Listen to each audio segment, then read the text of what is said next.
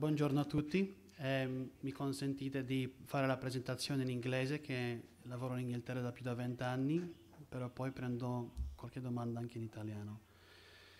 So, I'd like to speak to you about a very interesting topic, very in brief today, which is the health economic advantages and the cost benefits of a laser service. I come from a background where evidence-based practice and cost justification have to be cornerstones of our practice, because no matter how good what you suggest is and how beneficial it is to the patient, whether you're working in the private sector, whether you're working across a national health service, unless you can justify it economically, then a service probably will never take off. I come from the Welsh Centre for Burns and Plastic Surgery. We have a catchment population for plastic surgery patients of over 2.3 million. We are the adult burn centre for Wales and the southwestern UK with a population of 10 million. We are also the level 5 treatment for all military surgery in the UK, including the Royal Marines and the Royal Artillery. We work across 2 sites, each of which are equipped with about 25 lasers. We are 3 consultant surgeons dedicated for laser practice, with 1 specialist nurse and 1 laser technician, founded 22 years ago by our founder, Maxwell Murison. So the aim of what I'd like to speak to you very briefly today is, how do we compare cutaneous laser surgery, as an example, to traditional surgery?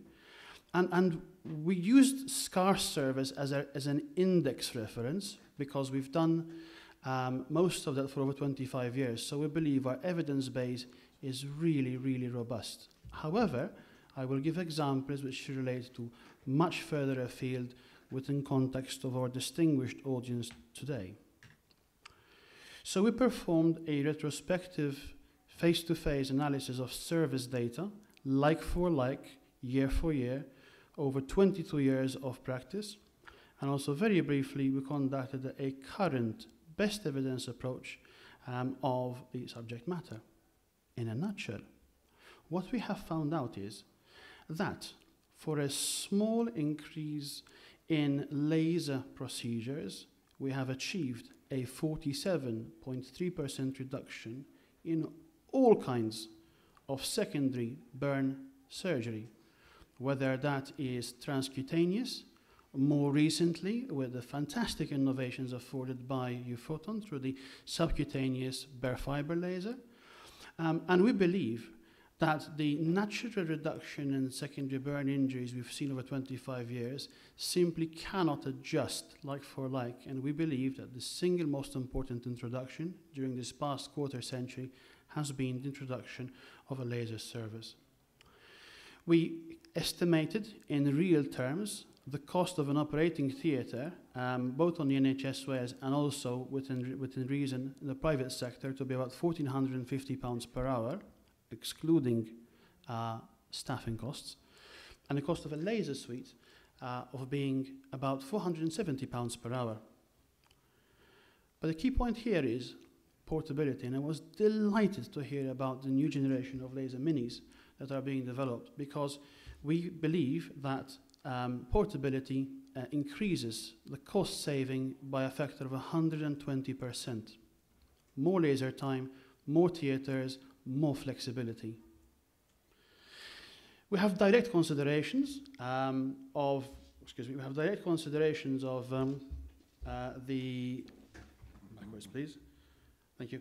We have more direct considerations, for example, the fact that we can now achieve a near return to normal for very significant burns. But also, we have an indirect consideration of a much lower complication rate.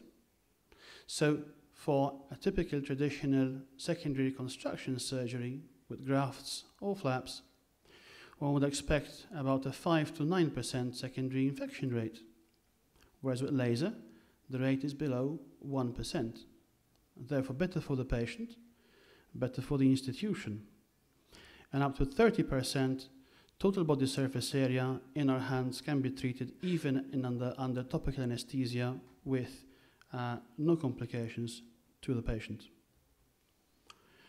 We then speak of a pure scar service, where we see the costs going down by nearly 3-fold. Not only is this beneficial again, but it is a get-out clause for free for when all our scars sometimes go bad.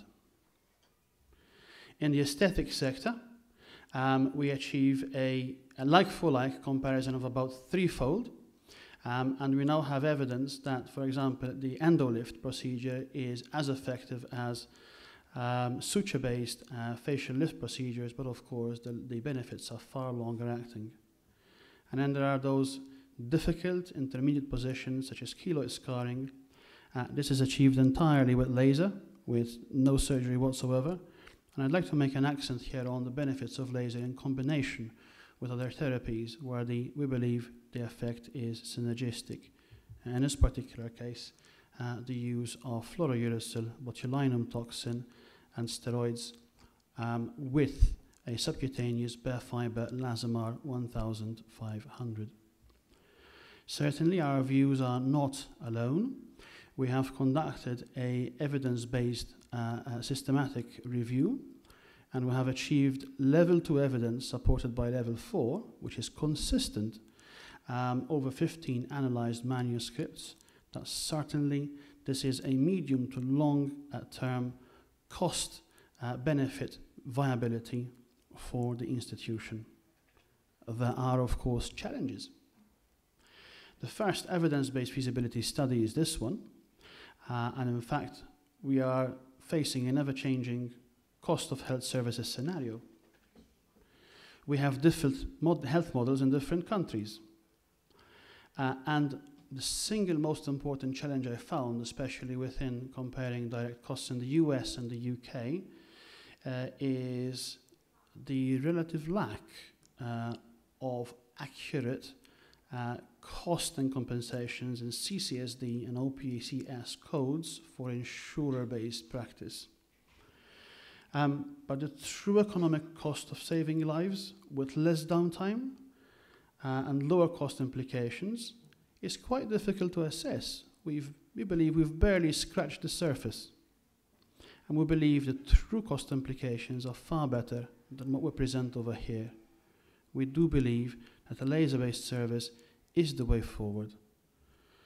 So essentially, in conclusion, we have good quality level 2 health economic evidence with an Oxford Centre for Management of Evidence, that this comes to a grade B recommendation as directed by the National Institute for Clinical Evaluation, or NICE. We believe that there are quantifiable direct cost savings, but also multiplied by a domino effect of substantial indirect service improvements and a significant and appreciable effect on the real-life economy within the catchment area of the service. So, ladies and gentlemen, what we are saying is we can achieve faster, for cheaper, for better. What's not to like? And finally, I was quite impressed by being educated as soon I stepped out of the Malpensa airport yesterday at 3 o'clock in the morning to find out that I'm not the first Welshman that come to Milan. And indeed, the Celts have a very long-standing heritage, it seems, in this part of the world, not only when it comes to playing rugby. Ladies and gentlemen, thank you for your thoughts and for your patience. If there's any questions, there's my email, and more than happy to take questions. Thank you.